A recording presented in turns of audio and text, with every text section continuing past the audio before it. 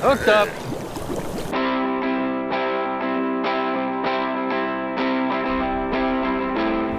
For whatever reason, Mediterranean mussels grow better in Totten Inlet than they do in other places in Washington State.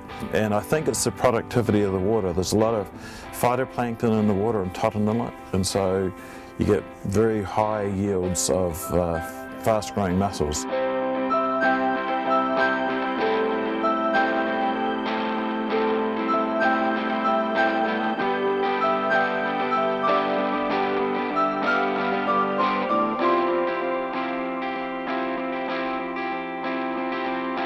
I'm Gordon King. I grow mussels for Taylor Shellfish. I've been a shellfish and fish grower for 29 years, and we're in Washington State, the bottom of Puget Sound. The mussel we grow here is often called the Mediterranean mussel, and we've been growing mussels here for almost 20 years. So with the mussels, we put it in a mesh stocking and we hang it on our rafts. And after about 12 months, the mussels grow to be the size that you see in the restaurants and in the stores. And you get a rope of mussels. So I'll get a handful of these mussels.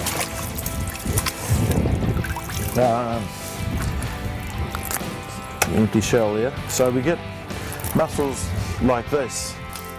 They look kind of muddy and dirty here, but we rinse them off in the back of the processing plant, and in a year we have 2 farms in Totten Inlet, and from the 2 farms we sell about 1.25 million pounds of mussels per year.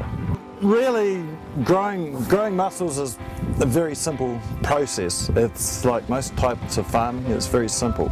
But you need seed, and then you need to keep the predators away from the seed, and then you need to have something, in this case because it's an animal, you need something for it to eat. So you can see on the rafts around here there's nets. These nets are to keep the ducks off. Now the other predator that we have is can be crabs, but the way to keep the crabs off, because the crabs around here don't swim, we keep the mussels off the bottom, so that's one of the reasons we suspend them from these floating structures, these rafts. So what happens is we have the seed, the mussel seed, and we put it into a mesh sock, and then it grows out through the mesh sock. So Ezekiel here is just socking up a rope of mussels.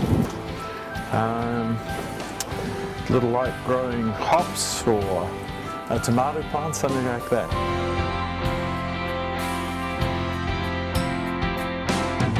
Really, with shellfish, like I say, it's smell and taste. When the mussels reach the size, 3 inches long or so, about 15 to the pound, they're ready to harvest.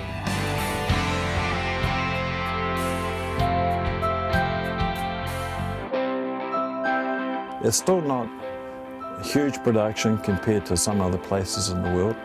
The biggest mussel producer in the world is China, followed by, I think, Spain and probably Chile, New Zealand.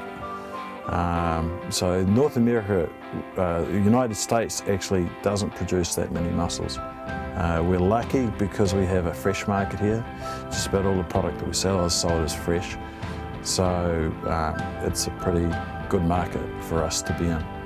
But people have been farming shellfish in this area, Totten Inlet, for over 100 years.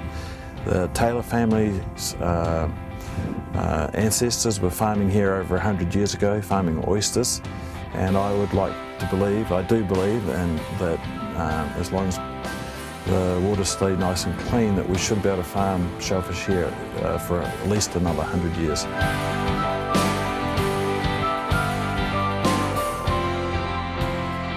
So it's a type of farming I really believe in. Provides good jobs, renewable production, and brings money from outside this rural area into this rural area. So, and it's a nice, fresh, tasty product.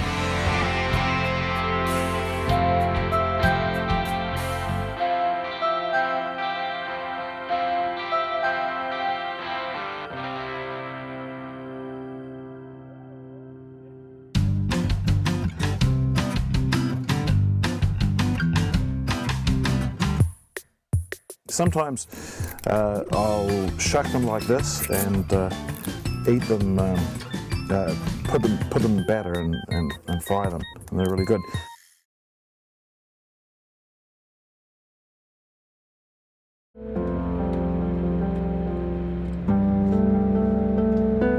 These sunsets and the smell of the ocean breeze and the salt water, the beautiful sunrises, all those things really draw me out to want to be part of that life.